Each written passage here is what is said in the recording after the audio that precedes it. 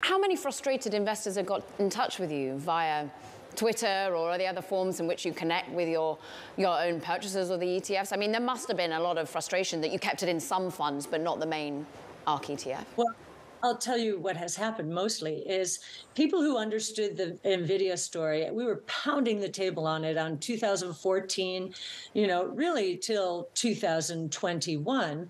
And many people actually put it into their portfolios, their own portfolios, and they may have held it. We have not gotten much pushback. And the reason is people know that we are on AI, but we're doing it in a little bit of a differentiated way. Nvidia has become a check-the-box stock. That's why the valuation is where it is.